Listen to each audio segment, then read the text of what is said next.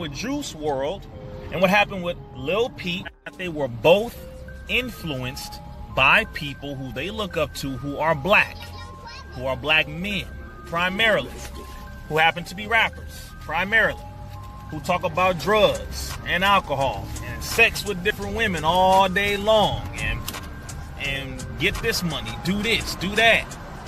And we act as though it is okay.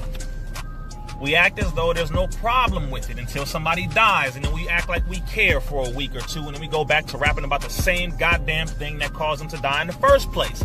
This is something we have to take responsibility for.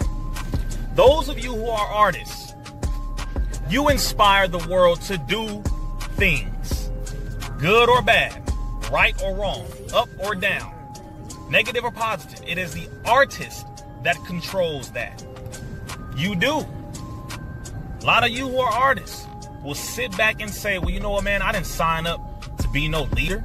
I didn't sign up to be no person that everybody got to look up to. And I'm just a human being, man. I want to live my life. Yeah, I feel you on that. But here's the problem. You are a leader. You became that the moment you were given the ability to access the minds of millions of people. You have influence. You help to create a mentality among people, primarily children, and what you say affects them.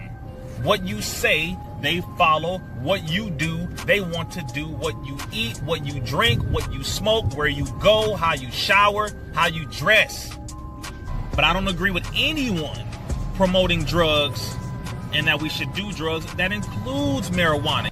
A lot of you are making money off of creating a death style that you push from the top, and it trickles down into the inner city neighborhoods that most of you no longer live in, but most of you came from.